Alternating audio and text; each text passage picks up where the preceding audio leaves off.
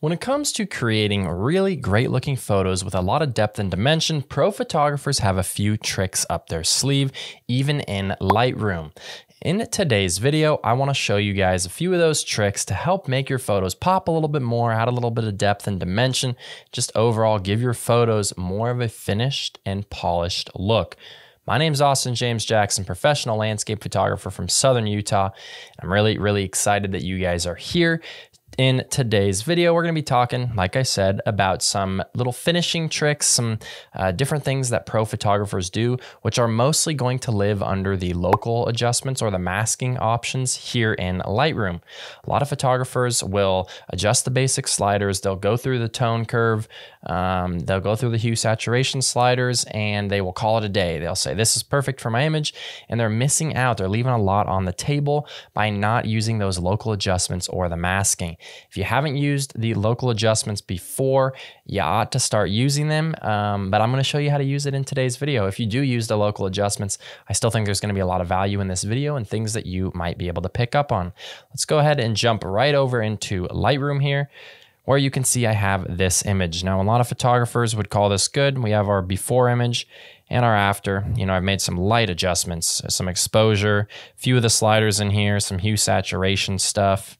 I did a tone curve, I did a little bit in the HSL, and I did some lens corrections, and that was it. It got me to the point that I'm at now. Like I said, a lot of photographers would call it a day. That's as good as the image is going to get. I want to show you how I can kind of take this image up over the top. So where the adjustments are going to live, you're going to go over here into this little circle on the very far right if you have your Lightroom updated, which if you don't, I highly recommend updating it because there was some pretty substantial updates to this section last year that make this tool a heck of a lot better. Now, first things first, I want to create a little bit of glow on the horizon. I'm going to do that with a radial gradient. I'm just going to click and drag it out. Anything that's white inside this gradient is going to have whatever adjustments we apply to it. Anything that's black will not. And anything that's in between will partially have that adjustment. If you want to look at the photo, like a lot of times people will stand here and be like, well, I don't know, where this should go. So if you want to look at the photo, open up the tab here for masks and then uncheck show overlay, and then you can move it freely right where you want it. Now, when you're adding some glow to the horizon, I recommend putting the center of the circle about where the sun would be. The sun is low down here, but I want this glow to start about right there, just a little bit above. So that is looking pretty good. Now, we're going to probably raise the exposure. We are going to raise the highlights. We're going to raise the saturation. And we're going to come down in here and we're going to drop the dehaze. And then, man, I'm trying to think.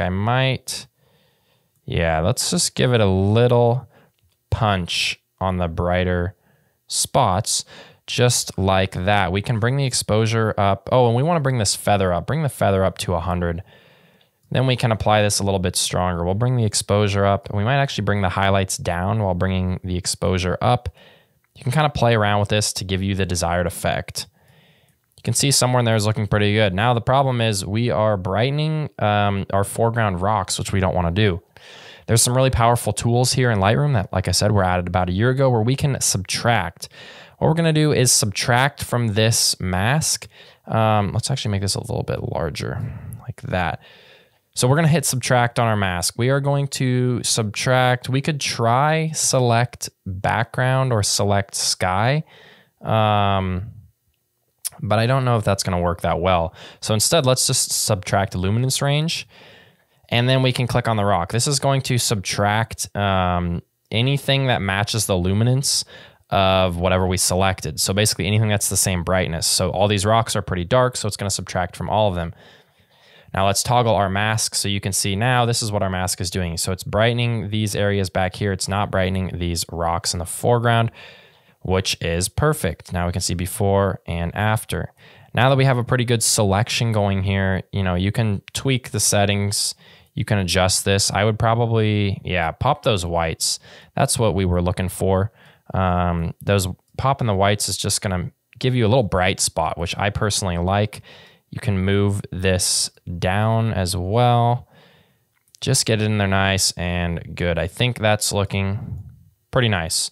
So we've put a little pop in that area. That also creates some depth in my scene because now we have essentially made the background a little brighter behind the dark rocks, which is perfect.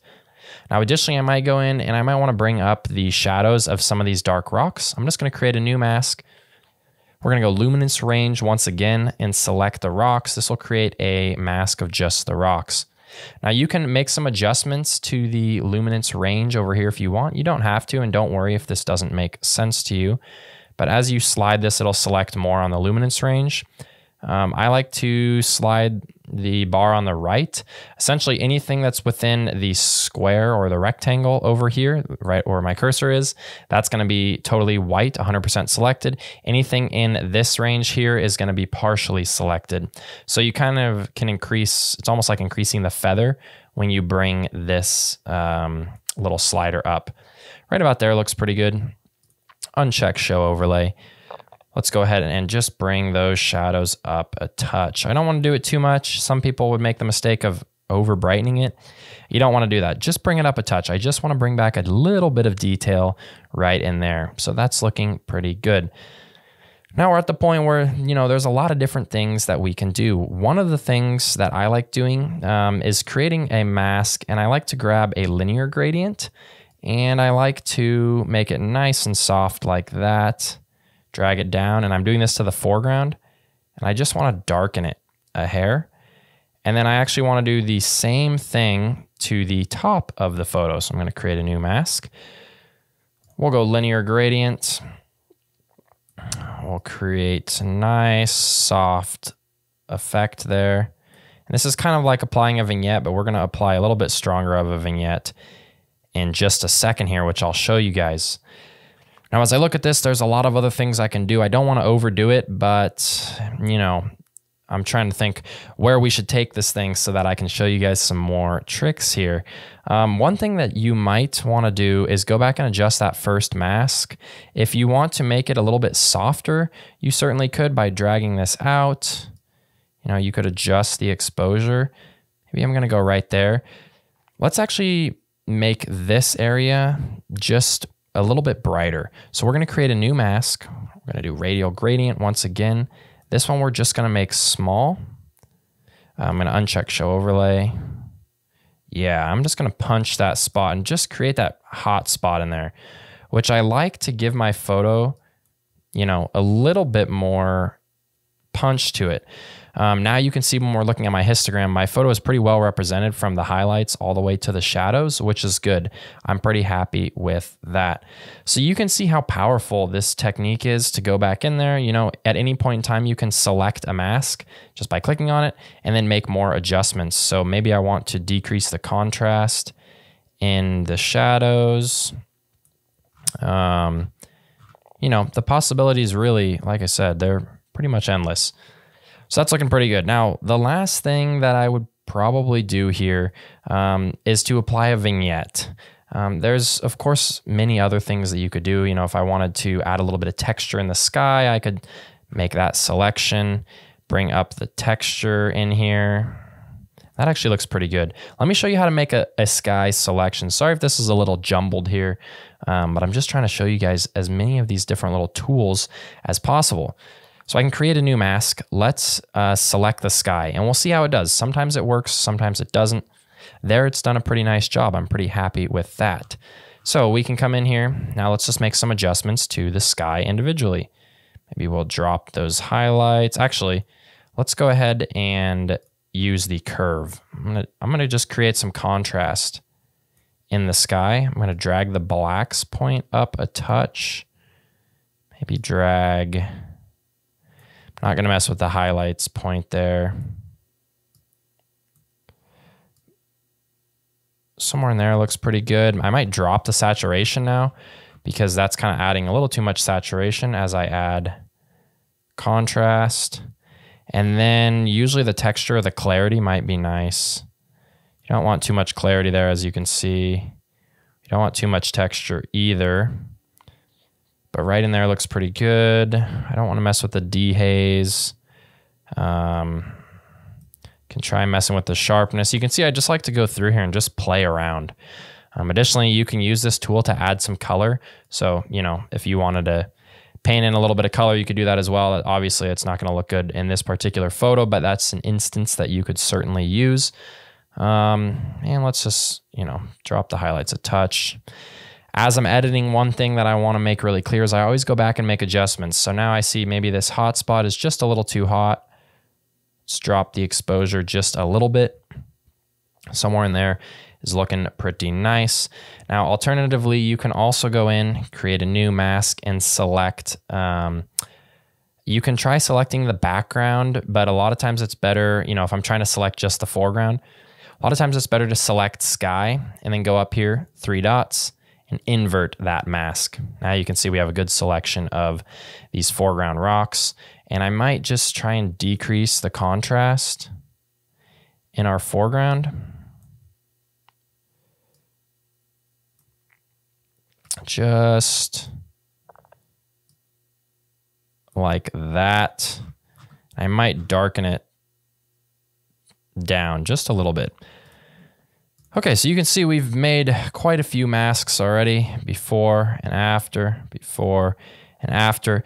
Is the sky oversaturated? Yes, it probably is. I would probably turn that down later. But I want to show you guys one more thing here, how I create a vignette. Now, yes, you absolutely can create a vignette using the sliders in Lightroom. However, this is so much better of a way. It's a so much better way, however you say that, to create a vignette here in Lightroom. Reason being, because this is a totally customizable vignette, so you can adjust it how you see fit, as opposed to the vignette slider, which perfectly darkens everything in a perfect oval, so all the edges are equal darkness. A lot of times you might want less darkness on one edge than the other. So this is a much better way to make a vignette, if you ask me. Let me show you guys how it's done. We're going to create a new mask. We are going to use radial gradient. Once again, click and drag, make that thing nice and big, put it in the center. Now we're going to invert the mask again. Click those 3 dots and click invert. You may want to decrease the feather here. And you may also, if you're running out of space on your screen, just hit Command- on a Mac, Control- on a PC, and you can make it a little bit larger. Somewhere in there looks pretty good. Now let's just drop the exposure a touch. We're going to zoom back in here. Just like that. Now, I'm really liking how dark it's getting on the foreground, but I'm not liking how dark the sky is getting. So we can just start to drag this up. Maybe we'll bring it out a little bit more. Somewhere right in there looks good. I like to just drop the exposure. And you can, you know, if you want to protect the highlights, you can kind of bring the highlights slider up, which sometimes I'll do. But we can go before and after, before and after. That gives me a nice polished look. Additionally, I like to kind of counteract the vignette by doing the opposite. I like to go with a radial gradient right in the center of my photo like that, and just bring the exposure up a touch. On a photo like this where it's really bright in the center, it may not be necessary. You may want to just bring the highlights down. But on most of my photos, I'll do this and it'll make a big difference. So now you can see that's what we're looking at. Lastly, I'm just going to go back to my regular sliders and I'm just going to drop the vibrance and the saturation that I had increased earlier to about right there. I'm going to drop the shadows back down again. So don't be afraid to go back in and adjust these sliders after the fact. But to me, at least, I think we are looking pretty good. We're in business. So you can see before and after. Before and after. Let's just toggle just the masks because that's mostly what we talked about. You can see before using any masks and after. I don't know how long this video is. I'm guessing it's probably about 15 minutes, but you can see just how much we've transformed our image further than what you would have done if you were, you know, not using the masks and you were just using the regular sliders. So that's just kind of a little pro tip for you. Hopefully that helps. So hey, thank you guys so much for being here. Really hope it was helpful. I will mention, if you guys didn't already know, I like to mention every few weeks on my YouTube channel, I do have a podcast that's called the Learn Landscape Photography Podcast. If you're here on YouTube watching this video, I know you guys probably want to get better at landscape photography. And I know there's a lot of times where you can't just sit and watch YouTube all day. You know, you're driving and you can only listen. For that reason, I started this podcast a little more than a year ago. I've got a ton of great guests on there. I do some solo episodes as well. And every episode is really focused on helping you guys to get better at photography. There's concrete tips in every episode that are going to help you to improve your photography. Again, that's the Learn Landscape Photography Podcast. Find it anywhere that you find podcasts. Otherwise, here on the YouTube, make sure to like and subscribe. This video helps me to grow this channel. And I post a new one every single week. And like I said, my goal is just to help you take better photos. Thank you guys so much for watching. This is Austin James Jackson, and we'll see you guys next time.